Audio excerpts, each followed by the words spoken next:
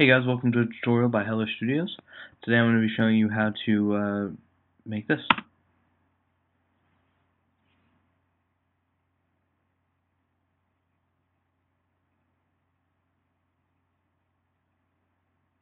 Okay, so as you can see, the numbers change sequentially throughout their columns. They sort of rotate, and I'll show you how to do that. So to start it off, I'd actually like to give a quick shout out to these guys who I got the tutorial idea from. They actually have their own tutorial, but it's in 3 different parts, and it doesn't cover everything I like to cover. This is also a tutorial I'd like to incorporate. I used a lot of ideas out of this, so I'd like to thank AE Tuts and Creative Cow. Alright, let's jump into it. So here we are in After Effects, and what I've done here is I've made a composition. So let's start off with making a new composition. Now I'm going to make it 150 by 1500. Okay, and we'll make the duration 3 minutes long. That's fine. You can make the duration whatever you want. So what I've done is I've gone into the After Effects preferences here, and I've gone to grids and guides, and I've had it show a grid line every 150 pixels. This is very important if you want to have this be set up correctly. So now, as you can see, we have a grid line every 150 pixels, and I'm going to create a new text layer here. Okay, and I'm just going to go 1, 2, 3, 4, 5, 6, 7, 8, 9, 0. Now, what the idea behind this, what we want to do is we want to bring this up and stretch these out so each number fills up its own box. So I'm just going to use this key over here to stretch it out, and 150 should do the job. Bring it up a little bit there. Okay, looking pretty good. I'm just going to change these to another color here. Let's make them white. Okay, and so we'll call this comp 1. Actually, we can rename it here. Oops. We can rename it here. We'll call this number original, or we'll just call it numbers 1. Okay, so we have this numbers 1 comp over here. Now, we'll make another comp, and we'll make this one approximately, I don't know, 650 by 1500. Okay, and I'm just going to turn off the guides, the grid, and what we're going to do is we're going to take this numbers comp and drop it in here. And I'm actually going to go back into that and add one more thing. I'm going to add a new black solid, just so we have a background color here. So we'll create a black solid, and we make sure that's underneath the numbers so we can see the numbers. And the font I'm using actually is called Crispy, just so you're aware of that. Okay. So now I'm going to, in order to have 4 columns of this, I'm going to duplicate it 4 times. Command D on a Mac, Control D on a Windows, and I'm going to bring them over like that. So my comp's a little bit wider, so I can just bring it down to about 600. That should do the trick. A little bit more. It's okay to have it be a little bit bigger though. It's sort of even, so it looks okay. And then I'm gonna actually take this and apply a new effect, and the effect is called offset. This is very important. This is very key.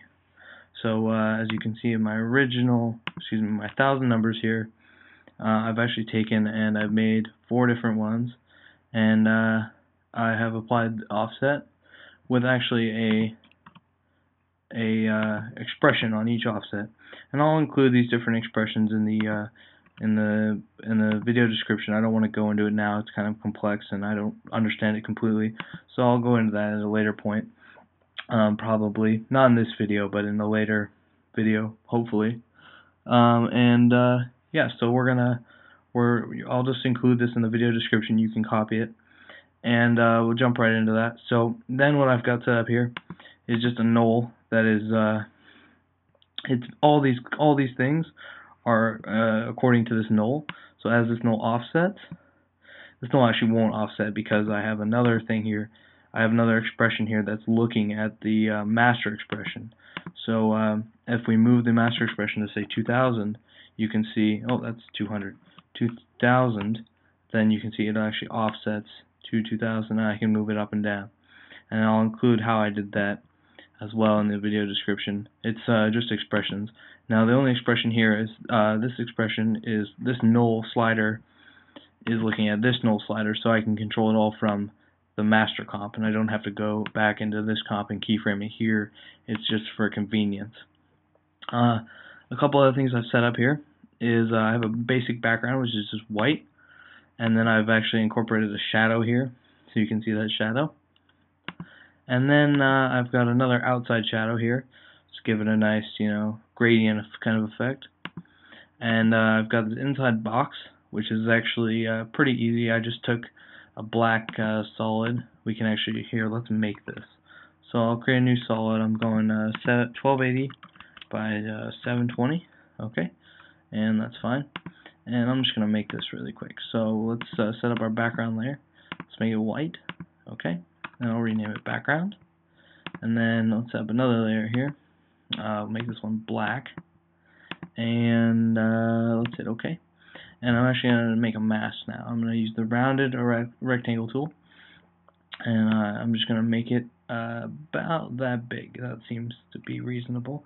And if you hit the arrow keys on your keyboard, you can actually increase or decrease the amount of roundness around the corner. So that looks pretty good to me. And then what we've done is we've taken our we need to make a shadow. So what I did there was I created a new solid, and I made it semi-gray, and I've hit OK, and then I've taken another ellipse tool, and if you double click on the ellipse tool, you can actually make a perfect circle around the comp, and I'm just going to subtract that, and then feather it out a whole bunch. And then I'm going to load the opacity to make it sort of fit in the scene a little bit better, be a little less noticeable. And I'll create another solid here for our shadow around this black solid here, this black mask. And I will just make it black, and then I will, what I did there was I just double clicked on that as well. Okay, so here's what I'm going to do. I'm just going to take this and I'm going to move it in, maybe move in these corners here, and I'm just going to sort of try to semi-match semi-match what we've got going on here. So maybe bring it in just a bit more, bring that in a bit more. We're just trying to get a basic shadow here behind it. So how about that? That looks pretty good. And then I'm going to feather it out a whole bunch, so we have just a nice little thing going on there. And turn down the opacity a little bit, and I'm going to put it underneath that black solid, that black mask. Okay, so now that's actually looking a little too harsh for me, so I'm going to feather it out just a bit more. Okay, looking pretty good. And you can actually, if you go in, you can hide everything that you see by hitting Command-Shift-H, and I'm pretty sure this would cross over to the PC as well. You could probably hit Control-Shift-H to hide everything. That'd be all masks and everything you have selected. This composition, I'm not sure what that's called actually, but yeah, you can just hide everything by hitting Command or Control-Shift-H. And then what else did I do? Let's see. Then I had this bulge.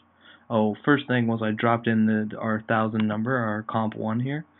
So I had a new null in this one, and I applied all these to connect to that one. As you can see here, they're all connected to this main null, and then this null is connected to this null here, which is our master comp. So let's go back into our second master comp, as this gets more confusing. So then, essentially, then I took a new adjustment layer, and I applied a bulge effect in Distort Bulge, and I just made it bigger, a little bit taller, a little bit bigger. Now this idea, most of these ideas are coming off tutorials that I've seen that I will put in the video description as well. Yeah, so this idea here actually works really well, and it gives you a nice sort of rounded effect here, as you can see as we go to, if we set a keyframe in our slider control, and then we set a keyframe for like 2030, you can see that we have a nice sort of rounded 3D sort of look to it. So yeah, so it sort of goes, And I've actually taken and feathered off, I've made a mask here, and I've actually feathered off that just a tiny little bit, so it kind of feathers away, so it's not an abrupt edge, just so you guys know. And that's all I did basically, and that's how I got this. And yeah, so you can change it to any number you want. Yeah, and make sure you guys, if you want, you can check out my website. It's pretty cool. It's just a blog that I work on every once in a while.